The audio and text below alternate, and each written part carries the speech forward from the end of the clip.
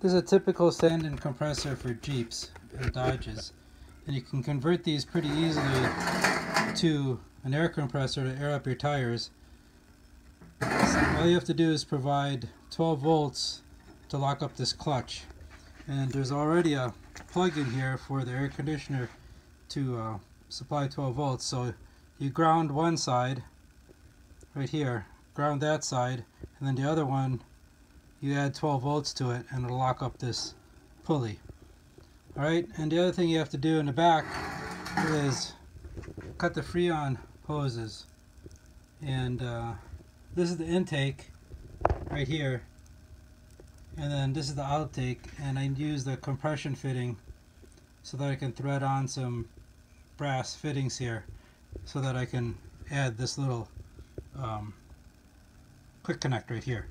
Alright, so that's it. I mean, all this stuff you can get at the hardware store. This compression fitting is, fits whatever size this is, and then just set it up so you can put a quick connect on here. I'll take a video of it running next so you can see how this clutch locks up.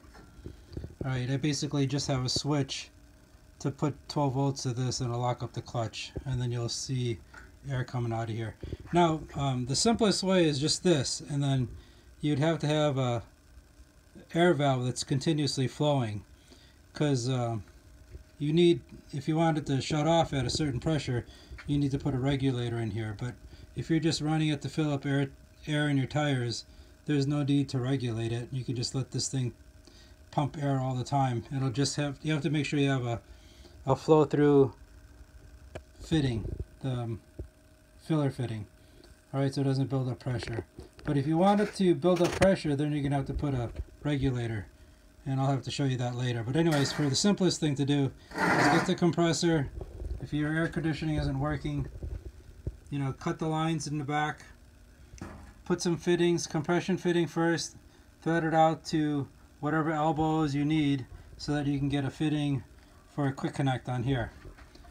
Alright, and then the other thing you have to do again is to get 12 volts so that you can lock up this clutch so it pumps air.